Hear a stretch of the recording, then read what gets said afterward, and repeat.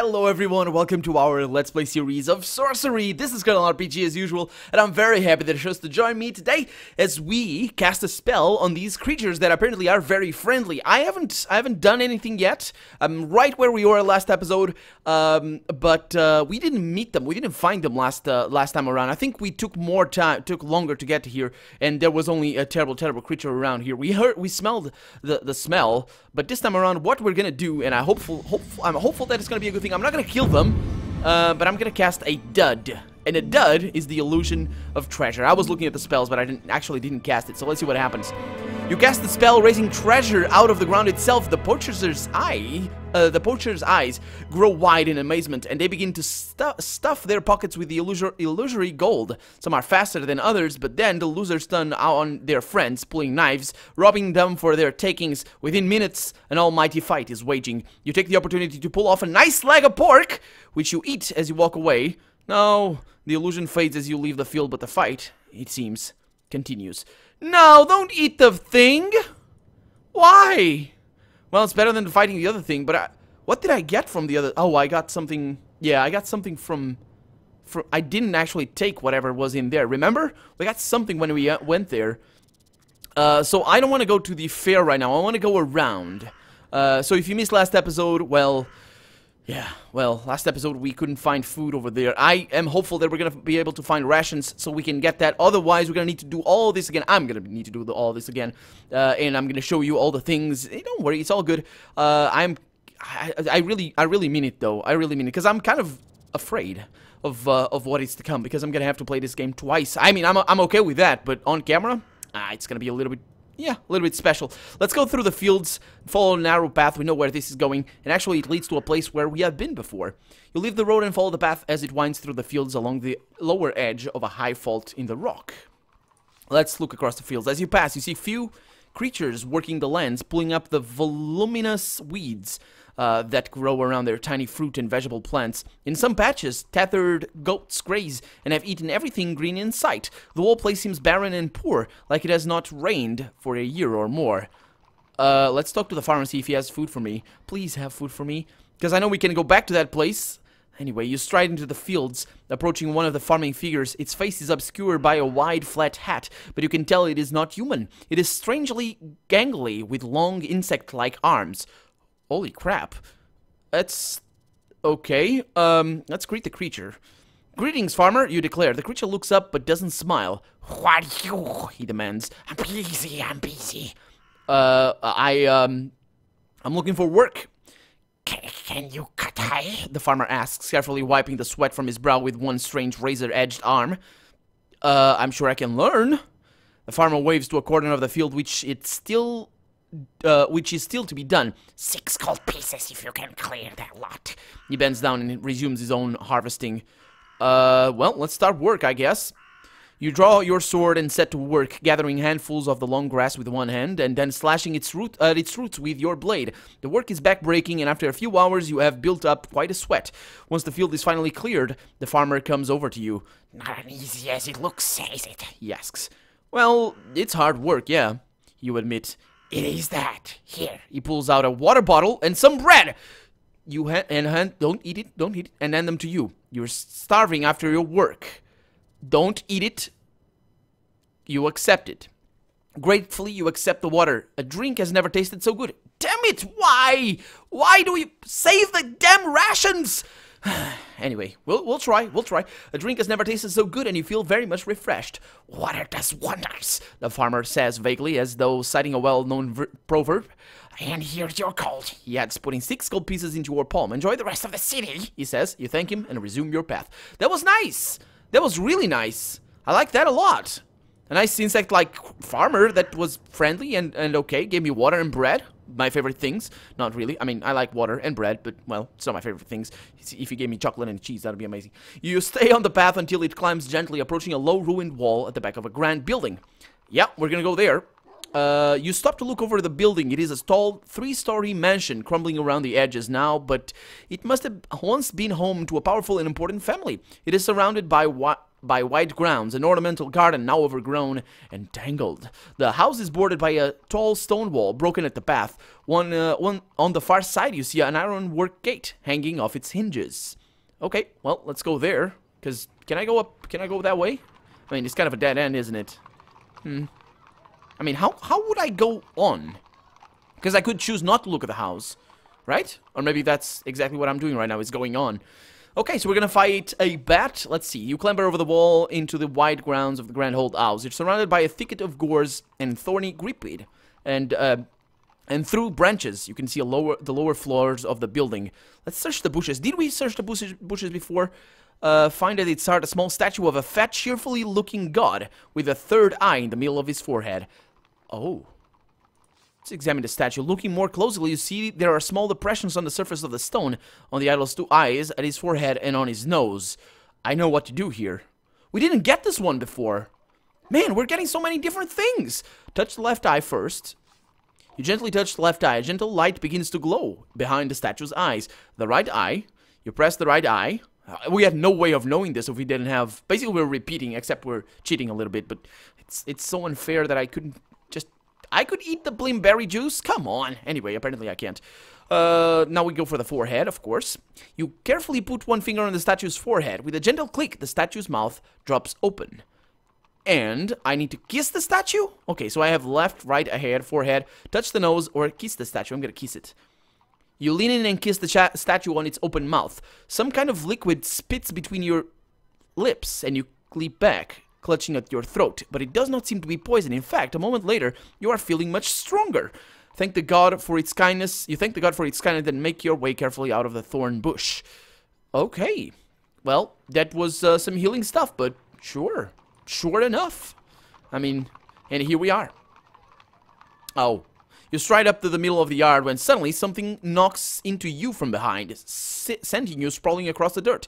You spin round to see a giant rat towering over you, its clawed wings spread wide with bloodied talons. Oh yeah, you're going down, little guy. He's not that strong. You draw your sword quickly and engage the creature. Well, I'm gonna engage it with this 7 stamina that it has. That was a bad move, little guy. That was a bad move. The bat's great wings buffet at your face, making it hard to see. You slash out at the creature, hoping to cut off its wings. Okay, so yeah, we know this battle. Let's get inside the house. I could actually do this. Let's get inside the house because that's where we need to go. We need to go up there. I think this might be... Wasn't this the place where... We have something over there. We know where to go. Isn't this a place where we... We never could get up there, could we? Isn't this the house of one of the first lords or one of the lords of this place or something? I don't know. Let's fight this bat. I will fight this bat and I'll be right back.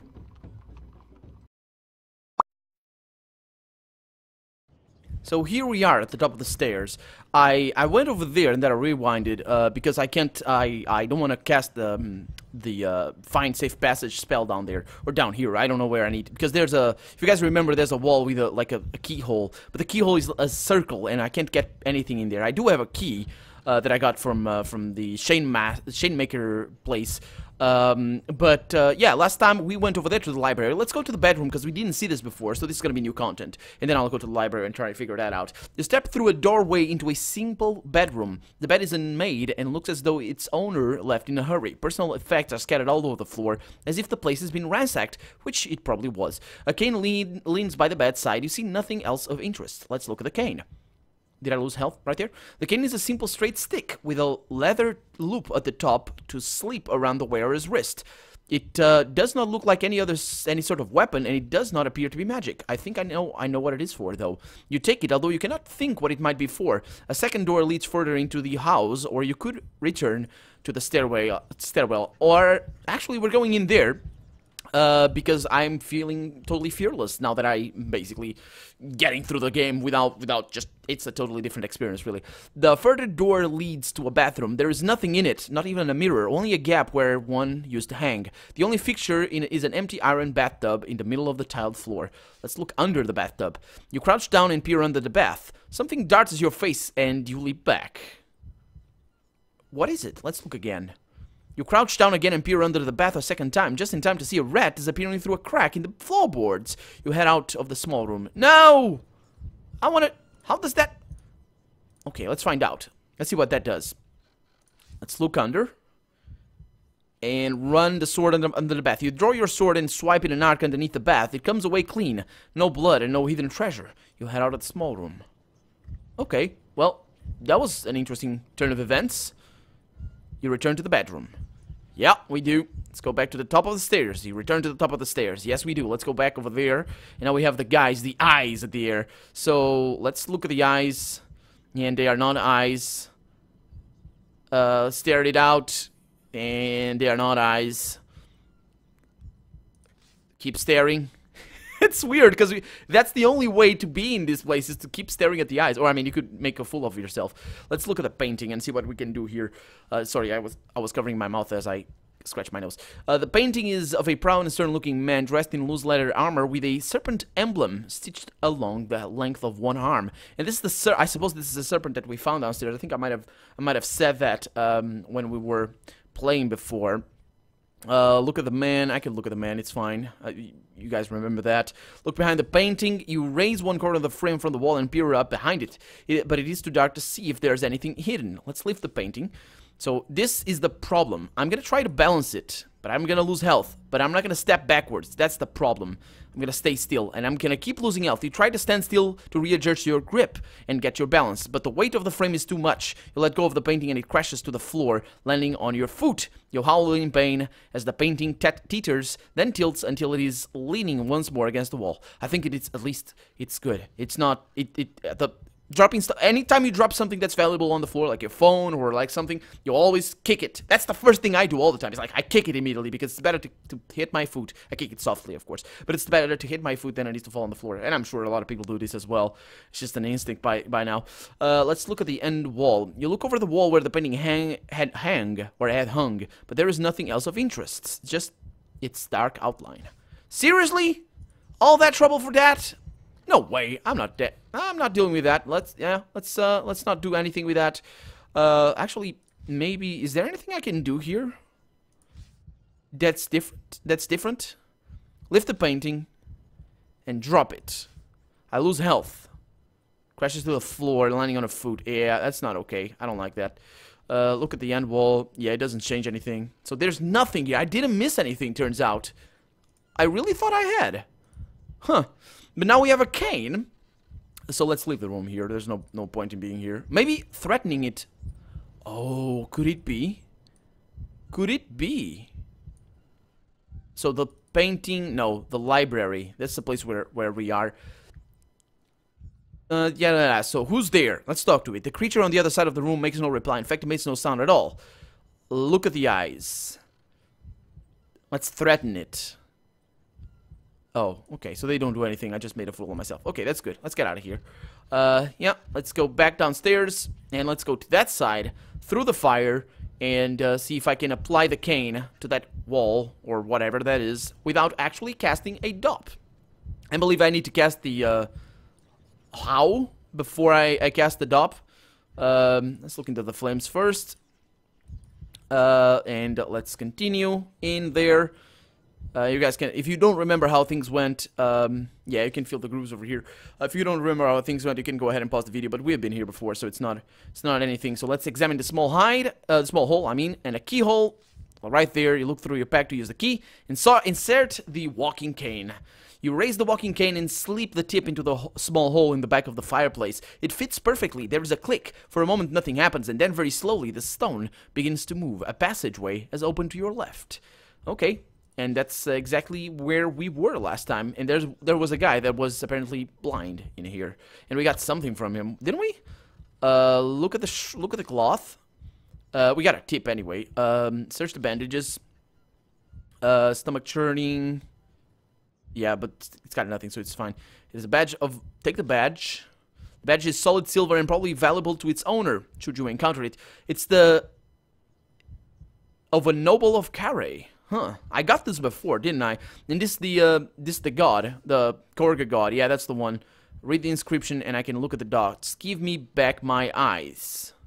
The dots on the idol seem to be daubed with a fingertip. They are perhaps directions. Yeah, the give me back my eyes is not the god, is the... Oh, he was asking the god. Oh man, that's actually pretty... Oh man, it's pretty sad. I mean, I don't know who the guy is, but... Yeah. It's the god of giving and all that, so he was asking him to give him these eyes. Poor guy. Yep. Let's get out of here. Let's drink from the fountain outside. Actually, I'm kind of reticent to drink from the fountain, because, there it is, because I want to have health to need to eat, or have to lack stamina to need to eat. So I can pray to the gorilla, but I'm not going to do that. So I'm not going to drink from the fountain. We're going to go this way. We're not going to take the horse, and we'll see how things go. We never went up there, did we? Huh. You return to the front yard of the ruined house and back onto the main street. This street is narrow and runs past the grand building towards a cluster of small houses further ahead. A fine horse is tied up at the... Yeah, I can't cast. I don't think I have any creature controlling things. So I could go back there, I suppose. The house. What is that, the house? You approach the... Oh, the horse. Yeah. So can I talk to the horse? I can cast a spell. Do I have anything to cast on this horse? I would try it, but I don't think anything is going to happen. I'm kind of more or less resigned to the fact that I'm not going to be able to get all the spell lines in a single run. Talk with animals. Yes, that was the one. Unfortunately, I can't really cast anything over here. On the Y, I got the H for the fireball. Don't need to cast a fireball. Why? Actually, horse meat would be nice. Sus is for sensing danger. Horse meat would be nice. Maybe I can roast this horse. Huh. Let's do that, because the horse is mean, so I'm gonna kill it. Let's see what happens. You cast a spell, building a fireball in your palm. 1 minute, there is a fine stallion tied to a post. The next moment, there is nothing but ash and a short, charred length of rope. The street is narrow and runs past the grand buildings towards a small cluster of houses. A fine horse? No. No, a fine horse is no longer tied to that mansion. I just killed the horse. The poor guy. I can't go in there, can I? No, cannot. Well, I just killed a horse. Do I need to? Let's actually not. Let's not do that. Let's go back here. The horse. The horse. I don't need to use my stamina, so I will talk to the horse. Can't do anything with it, so I'm gonna leave it right there. And I'll see you later, little guy. I'll see you later. Let's go. This is new as well, isn't it? I don't think we've been here. You follow the road past the grand house. A side road appears on the left. Let's look left. Let's do everything. Looking left, you see an arch, and beyond that, a wide yard. This is the thing, isn't it? Yes. As you watch, a guardsman walks past. Hell yeah, we're going in there. Hell yeah, we're going in there. And of course, this leads back. Let's actually see where it leads back. We haven't been here. We have been there, but not here. So how can I loop back if I go over here? I suppose I can loop back through here. It's gonna be bad. I'm gonna need to... I don't know how free the game is in that regard. But let's see. Let's see what happens. You slip through the arch in a wide yard. Suddenly you freeze. There is not one guard here, but hundreds. You have walked straight into the training ground of the city guard. A captain is calling out orders at the front.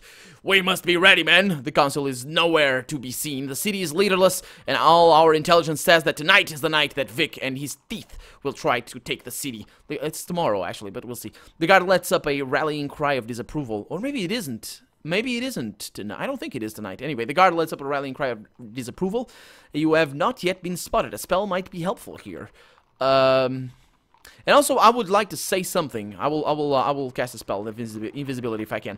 I would like to say something. Those things and this choice over here, in a book, it would not be a problem. You would like say, okay, I have this. It is not considered a meal, but I'm gonna stay here nonetheless. I'm gonna eat it, and that would be fixed. That little problem over there in the book, that would be fixed. Unfortunately, it cannot be fixed in this game. So let's see what we can do here. I could run or cast a spell. I'm gonna cast a spell. If I can cast invisibility, which I think I can. But we'll see. We got a force field. That'll be an interesting one. Big is becoming a giant. That's definitely gonna help me hide, for sure. And we got fog. Oh, that's darkness. That's the one. You cast the spell and a thick, confusing fog rises out from underneath your clothes. Or your cloak, but it quickly dissipates in the open air, leaving you no better hidden, and indeed much more conspicuous than you were before. Okay, screw that then. Let's not do that. Yep, let's do it again. So, let's cast another spell then. Let's see what we are gonna do. Yeah, I should have figured. Some of these spells are... They don't work because of... Like, explosions won't work because, like, giants, they don't feel it too much. That's fog, I don't need that. Why did I press the wrong keys again? What about FOF? That's a force field. I don't need that one for right now. Let's see what else we have. We have big, okay, and we have wall, an invisible wall. That's 3 stamina. I'm gonna hide, and I'm gonna have to fight it out or something. I'm gonna hide. Let's go for it. You look about for somewhere to hide, but you are in the open yard. The only place is by the arch. But by the time you have spun around, someone has spotted you. Here, cries the guard captain. Trespasser! Let's fight him off. You go for your sword, but the guards quickly catch your arm. They begin to rifle through your pack. Oh, no, they don't. Sir, one declares, look at this. He pulls out your spell book. So, declares the triumphant captain as you are clapped in irons. We have caught ourselves a sorcerer. Yeah, what do you want? You ask, willing to make a bargain if they will release you. He leans forward earnestly. Tell me then, sorcerer, what do you know of Vic? Well, I've heard of him, of course.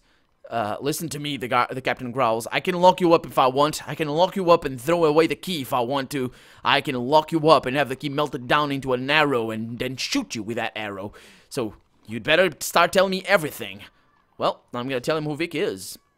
No, tell me who Vic is. That was what I said. Vic? Everyone knows Vic. Vic is the head of the slavers. Vic, who used to be the shieldman of Glandragor, the Honorable. He sighs then. Glandragor didn't retire of Carry, of course. And Vic was never honorable. He bangs his fist into his palm. Vic, who plans to overthrow the council.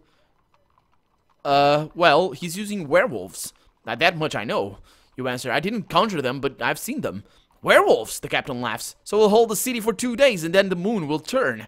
Actually, these werewolves seem permanently changed. You say, you tell him explaining about the plate armor on the wolf you saw. I don't know how he's done it, but he has. The captain sighs. The rumor is that he's planning something soon. Maybe as soon as tomorrow night, but we have no idea what. Well, he'll need spies. The captain muses. We will. We had some, but we lost them. Everyone who gets into Vic's organization doesn't come out. I suppose he pays a lot better. He drifts off into thought. He gestures to his men to undo the irons on your wrists. But don't go wandering to city guard barracks again. It's a sure way to get yourself thrown in the stocks. With that, you are escorted back out of the yard onto the main road. Oh, that was pretty cool. That was pretty cool. Oh, there's the dog. Let's get out of here. That guy seemed to be a little bit upset. So this is all new content. Let's see. Let's see what it is. As you press on up the road, you notice the huts either side are getting smaller. The roadway is now bustling with dwarves and other small fellows. It seems from the contemptuous looks you are receiving that the inhabitants of this sub-hamlet are not kindly disposed towards human-sized outsiders. I am gonna walk on my knees? I'm gonna be laughed at, but I'm gonna do that. You drop down onto your knees in order to appear less threatening, but from the looks you're getting now, this is considered even more rude. You get back on your feet red-faced. You reach the middle of the dwarf ghetto, a small square with a general store off to one side. Further up the street, you see a small crowd gathered around 2 scuffling creatures.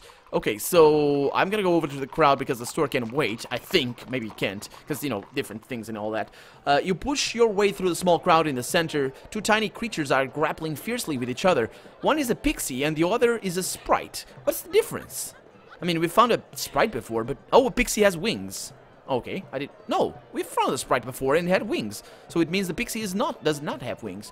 The onlooker are quite fascinated, with some cheering on the pixie and others rooting for the sprite. You appear to have caught just the end of the fight. The sprite looks almost exhausted.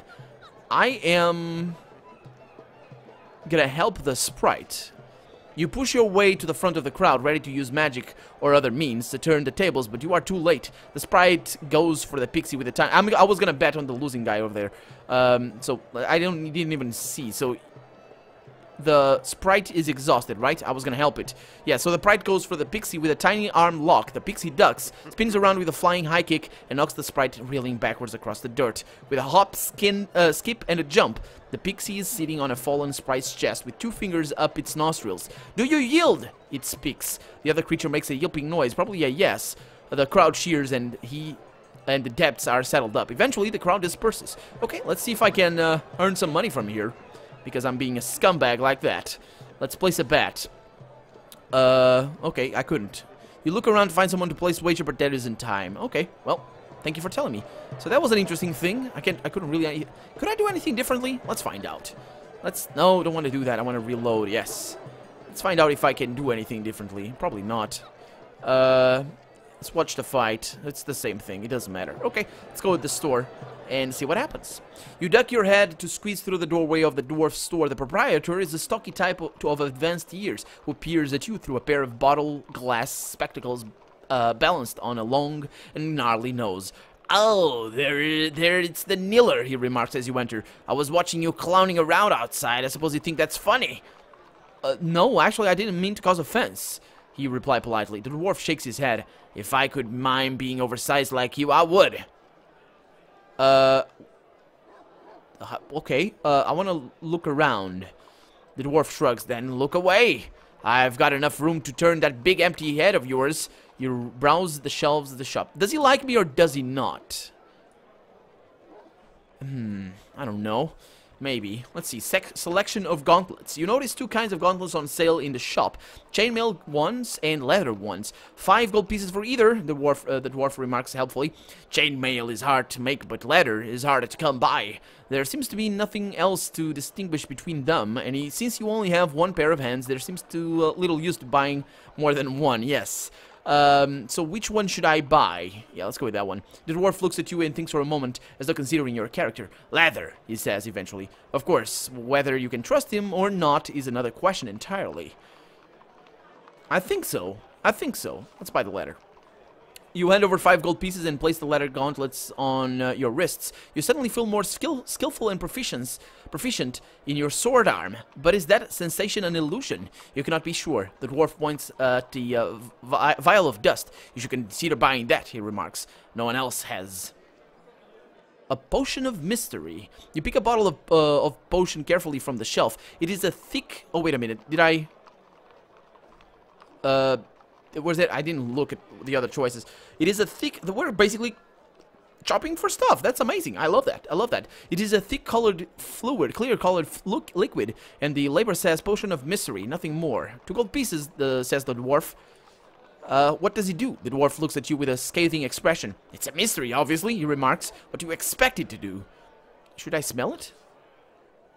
You unstopper the bottle and smell it. The smell is sweet and a little bitter. I'm gonna buy it. You hand over 2 gold pieces, and the dwarf nods in thanks.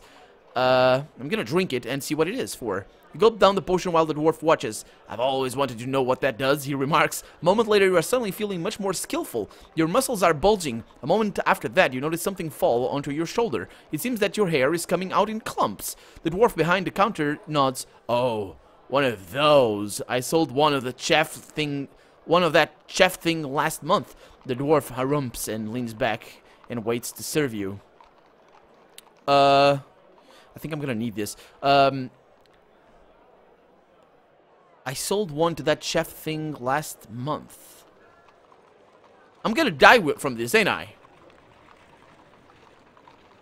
Your muscles are bulging, and the hair is falling. I'm not gonna... I don't need this, do I? I don't need this, do I? Huh. That's an interesting thing. I'm not gonna get it. Let's look at the gauntlets. And I'm gonna buy this. Should I buy the chainmail? Let's go with that one. And I'll keep it a mystery, that one. Potion of mystery. I'm just gonna buy it, not open. Yep. Buy it right there. And I'm gonna save it right there.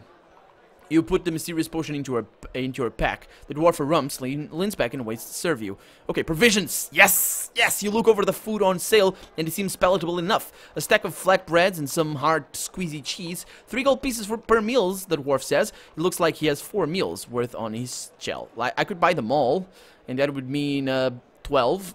Or I could buy 2, which is what I'm gonna buy, because I think I'm gonna get another one for almost free. I'm not gonna need all of them, so just 2 is gonna be enough. You hand over 6 gold pieces and place the rations into your bag. You have some money left. Yes. What about the beeswax over here? On the shelf is a honeycomb. Fresh today, the dwarf says, and it costs only 2 pieces. I'm gonna buy it. It's a good price, and there is enough beeswax here to use in 3 spells. Yeah, that's awesome. You pay the dwarf and put the honeycomb back into your pack. What about the small vial of dust? This is also for a spell. You lift a vial of dust from its place on the shelf, and it turns over in your hand. It sparkles a little in the light. 3 gold pieces, calls the dwarf, but you cannot tell what it is. I'm not gonna open it. I'm gonna... I think this might be... I'm not gonna shake it. Are you crazy? I think this might be gunpowder. Let's unstopper it. I said I wasn't gonna open it. You open the stopper, but the dwarf reacts with lightning speed. Don't! He exclaims. It will spill everywhere, and then I'll have to clean it up. Oh, this is glitter dust then. Okay, I know what it is. Let's buy it. I hand over 3 gold pieces and take the vial. Then, with exaggerated care, you open the stopper and look inside. It does not contain dust, but sand. Oh, that's awesome! That's awesome! It's not glitter dust, it's sand. We need that for, I think, glitter dust, but we'll see. That's enough for me, you say. The dwarf nods. A pleasure doing business with you, he replies. You head back out onto the sunlight and stretch to your full height. That was pretty awesome. And now I have 2 rations. Of course, I didn't have them before, but at least I can have those when I end the game, hopefully. And can go back. Let's continue. And actually, we're out of time for the day, so we're gonna have to continue exploring Dwarf Town next episode. For now, I'm Colonel RPG, and this has been Sorcery. I really hope you've enjoyed it. And if you did, go ahead and leave a comment, like the video. But above all, thank you so much for watching, and I hope I'll see you next episode. Bye-bye.